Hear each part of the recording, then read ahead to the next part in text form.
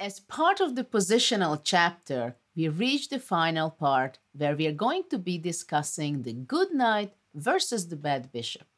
When it comes to minor pieces, generally the preference is the bishop, especially if you have both bishops.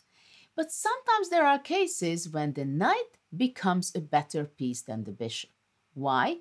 Because the knight gets an outpost, which we were discussing already quite a bit in the previous part of this chapter, and the bishop stands on the same square as its pawns. So the pawns will be limiting the power of the bishop.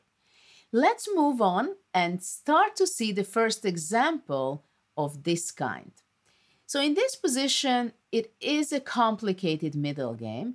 White just gave up the pawn, but it is temporary because now white is able to destroy the king structure of black and capture back the pawn on h7.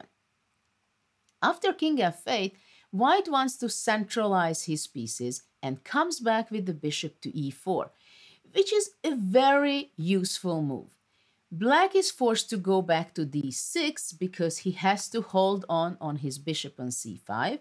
Now white is playing again a very wise move, going out with the king from the c file because the rook is expected to go to c8. Rook c1, bishop b6, and now the white queen moves out from the c file as well. Rook d8, white brings his rook to d1, a very good developing move, rook c7. So now we reached a position where both armies set up completely as much as they understand the position, as much as they could. The black king stands a little bit vulnerable, but that's not the biggest problem. The biggest problem will be for black, the pawn chain he has on the black squares, he has also the black square bishop. So now we can say that the bishop is not too active, while the white bishop is extremely powerful in the center because it has the power on both directions. But still, the bishop is going to be given up because there is a higher priority what white to like to achieve. So he took bishop c6, giving up the bishop for the knight. Rook takes c6. So the first part of the mission is done. So now in this position, white played an excellent move, creating an outpost for his knight. He played e4, closed the position. It is essential in order to have his knight just in a few moves on a wonderful square f5. So now it's very difficult for black to defend this position. Let's see how it continued.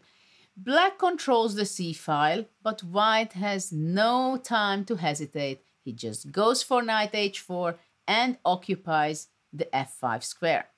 So now it's very difficult for black to look for counter chances. But it is very typical when positionally you have a very big problem or even almost a lost position, you definitely look for some tactical solution. And this is what happened that black was looking for.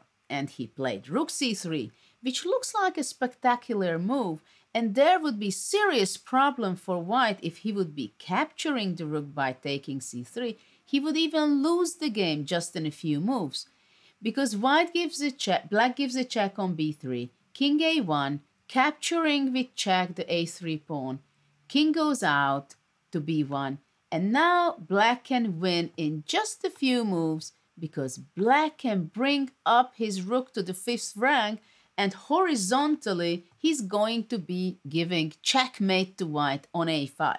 So b takes c3 would be a huge blunder by white, but white just played a very quiet queen d2.